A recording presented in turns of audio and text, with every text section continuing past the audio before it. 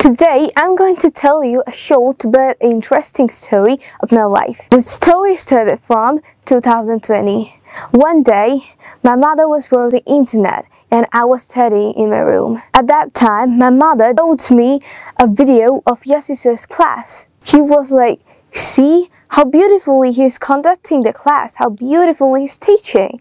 So I saw the video and it was amazing. The teaching way was amazing. I learned many things from that class. So I told my mother to call them and my mother did it. Then I became a TESOL learner and I'm here now. If you want to be here, just join with us. See you in the class.